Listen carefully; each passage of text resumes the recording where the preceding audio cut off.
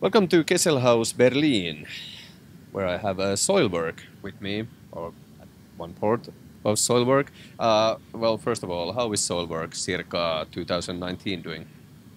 Doing very well, I must say. Have a new album out. Came out just what is it? A week ago, one and a Yeah, half, yeah, something like that. So month, yeah, this month. exciting times, and we embarked on this tour right when the album came out. So it was really cool to perform the new songs, and we didn't play any shows last year, so it was nice to get back on stage again. So we're doing just fine. Okay, so yeah, you have been playing sold out gigs all over Europe now. So how has the tour been for you? Really well. I mean, it's an amazing package or lineup to begin with, and I think it's about time that we tour with Amorphous. It's been at least 10 years, so we definitely have sort of like a melodic language in common, I would say. It's still different expressions, but there are some common things in our music, and yeah, I think it's great. And then also obviously with Ginger and Nailed to Obscurity, I think it's a perfect lineup, and the timing is right. And yeah, I mean the crowds have been absolutely insane, so I have nothing to complain about whatsoever. Okay, and what kind of touring company are Amorphis and, for example, Ginger? You are sharing a bus with Amorphis, Yeah. if I'm not mistaken. So, what kind of touring company are those bands? Well, I think we get along just fine, right? Yeah. No, I mean it's. I think it's been a really, really good vibe on the bus, and some late nights here and there, and I guess that's what we expected. But we're sort of in the same age, I guess. So I think we sort of understand each other, and we're sort of on the same level of things. So it's been working out really good. And you already mentioned playing the new songs. So, how has the crowd reacted to the new songs played live? Well, I mean, especially the single Stålfågel has been working out really well live, and also Nurturing Glance. So, I mean, overall, the new songs work out really, really well live, and a lot of people seem to know the lyrics already, even though the album came out like 10 days ago. So, it's really cool to see. Oh yeah, and the new album that we have been talking about, of course, Verligheten, Mm. just came out earlier this month. Whether Mm. it's 1 week or 2 weeks ago, but Yeah, yeah. so what are your own thoughts about the album, fresh out of press? Well, I mean, now we have some distance to it. When you record the album and you're sending mixes back and forth, you're way too deep into the whole thing to sort of get a overall picture. I mean, I knew we had something good, but I think you need some distance to it. And I also think that everything becomes sort of full circle when you perform the actual songs live. We're not playing every song on the album, but then you sort of get a picture of, you know, the general vibe of the album, and I mean we're really happy with it, and people are just raving about it. It seems like so. Yeah, it's really cool. Yeah, it was not exactly your first rodeo, but how No, was the experience of recording this album? I think we did it sort of old school style for this album. We got together in a studio for 6 weeks, and we were all there together, cooking, drinking, and recording an album together, um, which we haven't really done in a while.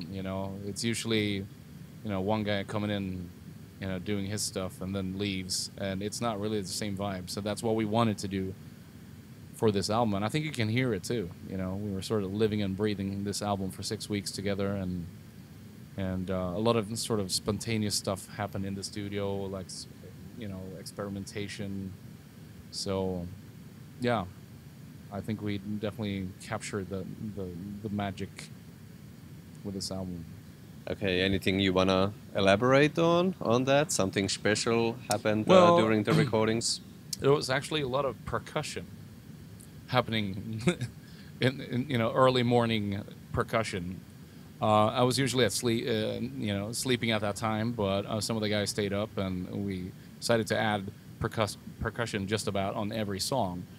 And some of it you're able to hear, and some of it is sort of more. You need to listen to the album a bunch of times to sort of discover it. But it added another dimension, I think, to the album as well. It's really cool. And the intro of the album was recorded like 4 in the morning, and I wasn't even aware that it was happening. And I woke up, and the other guy's like, "Oh, you need to listen to the intro of the album." It's like, "What? You guys recorded an intro?" It's like, "Yeah, we did." It's like, and yeah, there's also the first thing you hear on the album is this cork coming out with delay, and it's our favorite booze, Gammeldansk. So that's the first thing you hear on the album. So that's a little, yeah, that was cool. But it's a beautiful intro. It's almost like a Scandinavian spaghetti western intro somehow, and it works really well. Yeah. And well, what's the plan for rest of the year then? Lots of touring and festivals, I believe. Yeah, a lot of festivals. So we're gonna have a little bit of a break after this tour, and then a bunch of festivals, and we'll see. We're looking at some tours or shows in the fall as well, but we're sort of approaching things sort of slowly. We want to pick our battles with this album as well. Okay, and for future, are you planning on doing more things in Swedish, or um, what's the idea for, or do you? Hard to say. I mean, that was an idea that came up like 3 years ago. It's like the guitarist said we should totally name an album Verklighet, and it's like, at the time it was just like, oh yeah, I don't know, it seemed weird, and then it came up again for this album, and it just seemed like the perfect fit because of the, you know, especially with the Scandinavian melodic language running through the album, and it seemed like the perfect title. But I don't know if we're gonna, who knows what the new. I mean, I had a title actually in mind. I'm not gonna mention it to you. The other night, Darn. which is in Swedish. It's like, oh, next album should be called this, but I don't know. We'll see. Okay, so how do you see the band's evolution from, starting out in '95, for example, to tonight here in Berlin? Yeah, that's a long journey, Yeah. and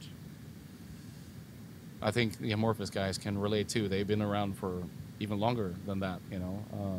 So it's I don't know. I'm starting to get some kind of perspective on the whole thing, and it's kind of weird how everything happened.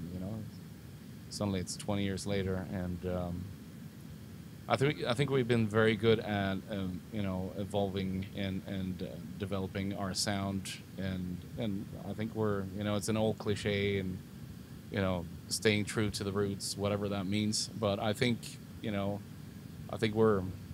we might be one of the few bands from that Swedish scene coming out in the mid '90s, late '90s that sort of still have that